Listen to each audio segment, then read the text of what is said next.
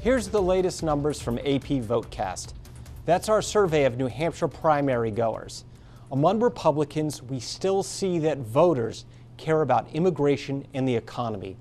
But some are starting to have doubts about former President Donald Trump. Almost half say that Trump could be too extreme for November's general election. Among Democrats, President Joe Biden enjoys support on the economy. 8 in 10 approve of his leadership. But we see that Democrats are roughly split on the wider conflict within the Middle East and how Biden is handling it. Age is also an issue. 4 in 10 are worried about Biden's age. He's 81 years old and Trump is 77.